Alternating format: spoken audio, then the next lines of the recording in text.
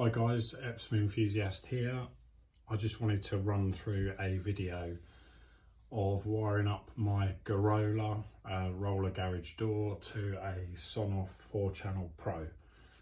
I did have some fun with this, but I managed to get it working in the end. So I've got the Garolla Garage door, which has got a dead man switch. So basically you press one button for it to go up and it goes up all the way, and for down you have to keep your finger on the button, and if you release it then the garage door will stop going down. It's called a dead man switch, and I'll explain how I overcome that. Basically you've got the Sonoff 4-channel Pro here.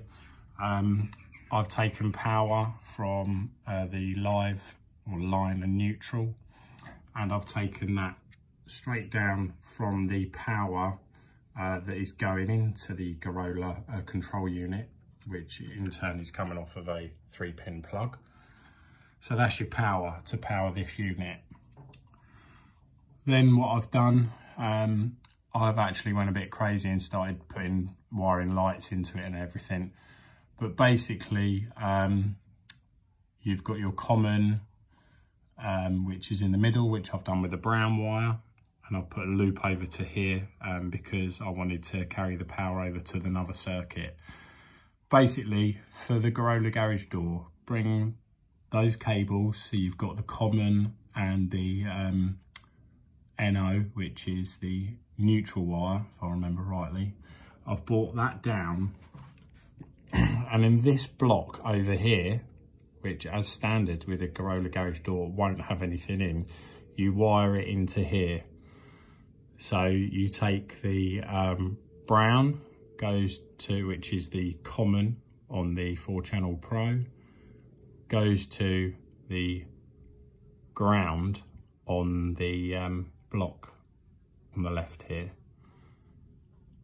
The blue wire, which is the NO basically from the 4-channel Pro, goes to up, which is indicated with the little arrow there, and the other blue wire goes to down. So basically it's two controls. This one is doing the door up and this one is doing the door down. So the blue wires that I've used goes to up and down on this block. That will get power to the door. You'll be able to operate it up and you'll be able to operate it down. To use the door down button for it to go all the way without you having to hold it, on the app when you download it you have to go into inching settings. I basically was timing the door, how long it would take to go down with my finger on the button on the original settings, and I think it was about 40 seconds. So I gave it a couple of extra seconds and I used that in the app. So now I can use these buttons for door up and door down. I've also wired in a light that I'm not talking about today, and then the fourth one's not used. So this will operate everything.